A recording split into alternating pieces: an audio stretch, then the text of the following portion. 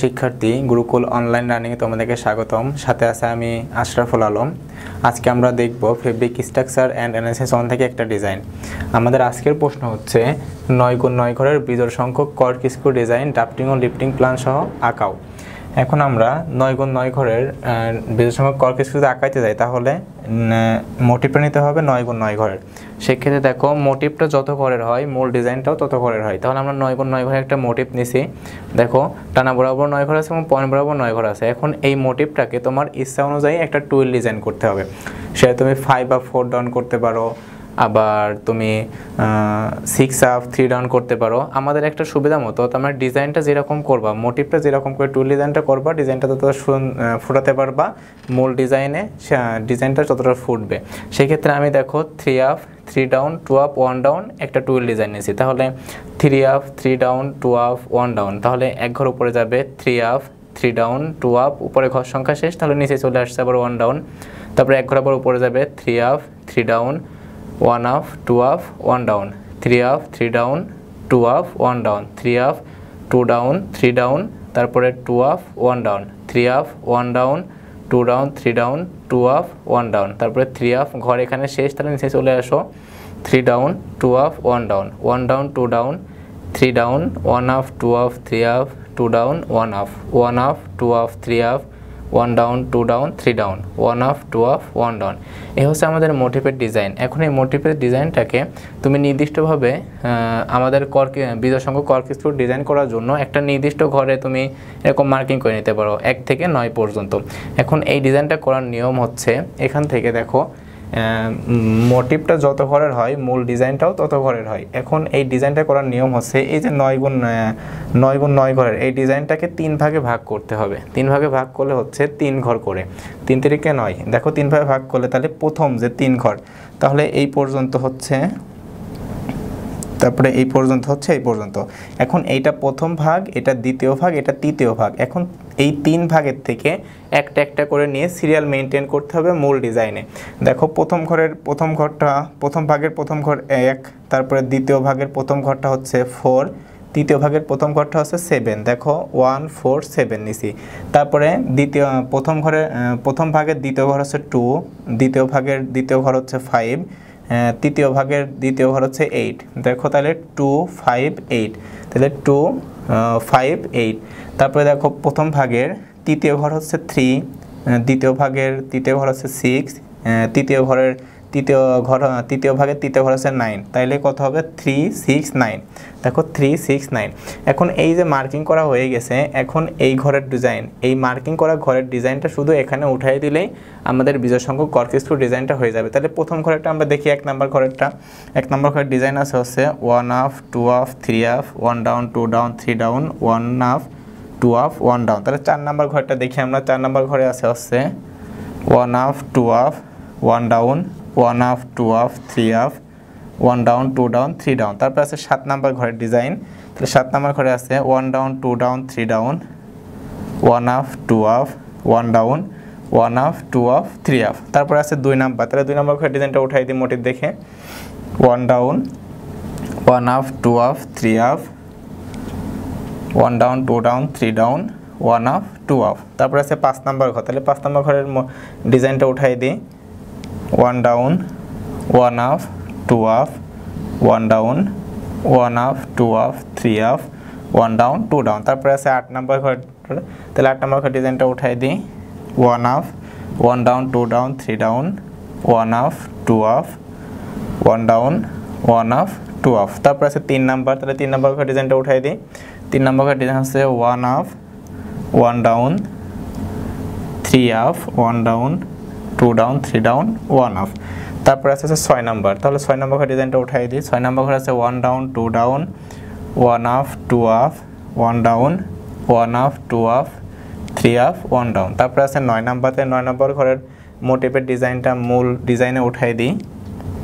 1 up 2 up 1 down 2 down 3 down 1 up 2 up 1 down 1 up. এই হচ্ছে আমাদের বেজোড় সংখ্যক কর্ক স্ক্রু ডিজাইন। এখন এখান থেকে আমাদের ড্রাফটিং প্ল্যান আর লিফটিং প্ল্যান করতে হবে। ড্রাফটিং প্ল্যান করার নিয়ম হচ্ছে প্রথমে মূল ডিজাইনটাকে ড্রাফটিং মার্কিং করতে হবে, ড্রাফটিং মার্কিং অনুযায়ী তারপরে ড্রাফটিং প্ল্যান করতে হবে। তাহলে আগে ড্রাফটিং মার্কিং করে নিই। এটা সাপোজ আমরা ধরি 1 নাম্বার ঘর, তারপরে এই 2 নাম্বার ঘরটাকে 1 নাম্বার ঘরের সাথে মিলাতে হবে। যদি মিলে যায়, পুরোপুরি মিলে যায়, তাহলে এটা হবে 1 নাম্বার ঘর। আর যদি না মিলে যায় বা ভিন্ন রকম হয় তাহলে হবে সেটা 2 নাম্বার ঘর। তাহলে আমরা দেখি মিলাই কি হয়। মিলছে না, এটা 2 নাম্বার ঘর। তারপর 3 নাম্বার ঘরটা দেখে আগের 2 ঘরের সাথে মেলে কিনা, মিলছে না, এটা 3 নাম্বার ঘর। তারপর 4 নাম্বার ঘরটা দেখে আগের 3 ঘরের সাথে মেলে কিনা, মিলছে না, তার মানে এটা 4 নাম্বার ঘর। 5 নাম্বার ঘরটা দেখে আগে 4 ঘরের সাথে মেলে কিনা, মিলছে না, এটা 5 নাম্বার ঘর। 6 নাম্বার ঘরটা দেখে আগের 5টা ঘরের সাথে মেলে কিনা, মিলছে না, এটা 6 নাম্বার ঘর। 7 নাম্বার ঘরটা দেখি আগের 6টা ঘরের সাথে মেলে কিনা, মিলছে না, এটা 7 নাম্বার ঘর। 8 নাম্বার ঘরটা দেখে আগের 7 ঘরের সাথে মেলে কিনা, মিলছে না, এটা 8 নাম্বার ঘর। 9 নাম্বার ঘরটা দেখে আগের 8 ঘরের সাথে মেলে কিনা, মিলছে না, এটা 9 নাম্বার ঘর। তাহলে আমাদের ড্রাফটিং মার্কিং এর সর্বোচ্চ সংখ্যা হচ্ছে 9। এখন ড্রাফটিং প্ল্যানের পরের সংখ্যা হচ্ছে ড্রাফটিং মার্কিং এর সর্বোচ্চ সংখ্যা, আর ড্রাফটিং প্ল্যানের টানার সংখ্যা হচ্ছে মূল ডিজাইনের টানার সংখ্যা সমান হয়। তাহলে ড্রাফটিং মার্কিং 9 আছে এবং মূল ডিজাইন টানার সংখ্যাও 9। তাহলে 9 গুণ 9 ঘরে একটা ড্রাফটিং প্ল্যানের আমরা ছক বা এঁকে ফেলি। এই হচ্ছে আমাদের ড্রাফটিং প্ল্যান, আমরা ঘর আঁকালাম। এখন ড্রাফটিং প্ল্যানটা কিভাবে করতে হয়, মূল ডিজাইনের টানা বরাবর ড্রাফটিং মার্কিংটা যত থাকে ওই টানা বরাবর যায় লিফটিং প্ল্যানের অত নাম্বার ঘরে যে ড্রাফটিং মার্কিংটা বসবে। তাহলে দেখি প্রথম ঘরে আমাদের ড্রাফটিং মার্কিং কত আছে 1, তাহলে এই বরাবর টানা বরাবর যায়, এটা 1 নাম্বার ঘর, তাহলে এখানে ড্রাফটিং মার্কিংটা বসবে। তারপরে 2 1 2 এই ঘরে বসবে। তারপরে 3 1 2 3 ড্রাফটিং প্ল্যানটা এই ঘরে বসবে। তারপরে 4 1 2 3 4 এখানে বসবে। তারপরে 5 1 2 3 4 5 এই ঘরে বসবে। তারপরে 6 1 2 3 4 5 6 এখানে বসবে। তারপরে 7 1 2 3 4 5 6 7 এখানে বসবে। তারপরে 8 এখানে বসবে। তারপরে 9 এখানে বসবে। এই হচ্ছে আমাদের ড্রাফটিং প্ল্যান। এখন ড্রাফটিং প্ল্যান থেকে কিভাবে লিফটিং প্ল্যানের ঘর নিতে হয়, ড্রাফটিং প্ল্যানের পয়েন্ট সংখ্যা সমান লিফটিং প্ল্যানের টানার সংখ্যা, আর মূল ডিজাইনের পয়েন্ট সংখ্যা সমান লিফটিং প্ল্যানের পয়েন্ট সংখ্যা। তাহলে ড্রাফটিং প্ল্যানের পয়েন্ট সংখ্যা 9টা আছে, এই জন্য লিফটিং প্ল্যানের টানার সংখ্যা 9টা, আর মূল ডিজাইনের পয়েন্ট সংখ্যা 9টা আছে, এই জন্য লিফটিং প্ল্যানের পয়েন্ট সংখ্যা 9টা নিছি।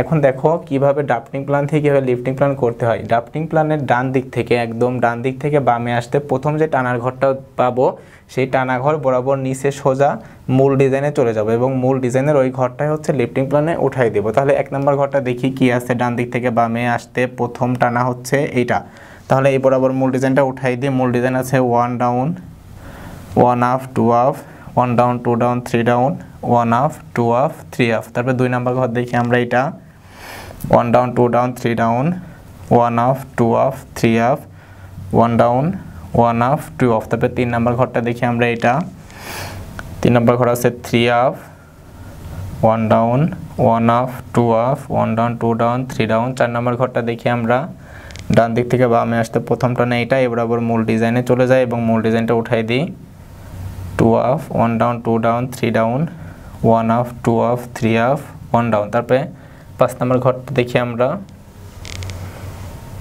1 down 2 down 1 up 2 up 3 up 1 down 1 up 2 up 1 down. তারপরে 6 নাম্বার ঘরটা দেখি আমরা 1 up 2 up 1 down 1 up 2 up 1 down 2 down 3 down 1 up. তারপরে আমরা 7 নাম্বার ঘরটা দেখি 1 up 1 down 2 down 3 down 1 up 2 up 3 up 1 down 1 up. তারপর 8 নাম্বার ঘরটা দেখি আমরা 1 down 1 up 2 up 3 up 1 down 1 up 2 up 1 down 2 down. তারপর 9 নাম্বার ঘরটা দেখি আমরা 1 up 1 down 1 up 2 up 1 up 2 up 3 up 1 up 2 down 1 down 2 down 3 down 1 up 2 up. এই হচ্ছে আমাদের লিফটিং প্ল্যান। এখন আমরা এই মোটিভটাকে এ দ্বারা প্রকাশ করতে পারি, মূল design B, drafting plan C এবং লিফটিং প্ল্যানকে ডি দ্বারা প্রকাশ করতে পারি। তাহলে আমাদের এ হচ্ছে মোটিভ,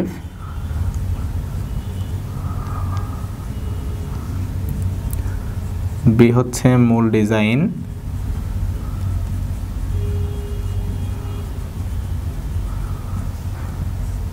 সি হচ্ছে ড্রাফটিং প্ল্যান,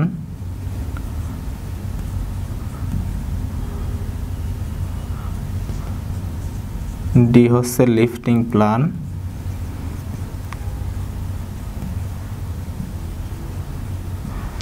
হ্যাশ চিহ্ন দ্বারা আমরা শুরু, ডিজাইন শুরু বোঝাইছি, সেক্ষেত্রে শুরু লিখতে পারি। ক্রস চিহ্ন দ্বারা আমরা টানা ভাষা বোঝাইছি, আর ডট বা বোল্ড চিহ্ন দ্বারা আমরা ফরেন ভাষা বোঝাইছি। আর এটা ডিজাইনটা হচ্ছে আমাদের বেজোড় সংখ্যক কর্ক স্ক্রু।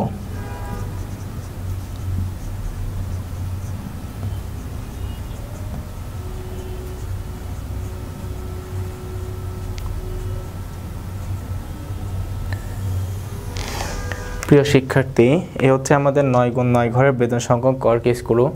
আশা করি তোমরা সবাই বুঝতে পারছো। সামনে ক্লাস অন্য কোনো ডিজাইন নিয়ে তোমাদের সামনে হাজির হব। সেই পর্যন্ত সবাই সুস্থ থেকো, ভালো থেকো, আল্লাহ হাফেজ।